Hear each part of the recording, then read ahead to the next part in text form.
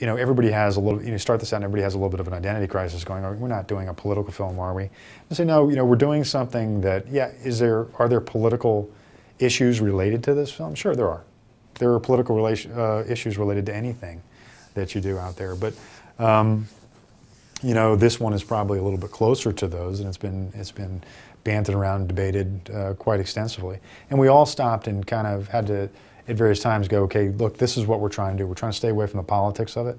But I don't think to a person that worked on this film that we at all didn't at one point just stop, many of us more than one, but didn't stop and say, that's wrong. I don't care what you believe. I don't care, you know, what your politics are, you know, where you were brought up, what your income level is. Everybody that, you know, you can't watch this film and just not shake your head and go, does that really happen? We're talking about fraud within the civil justice system. That is what this film is about greed and corruption in the civil justice system. And that the very fact that it exists is a problem.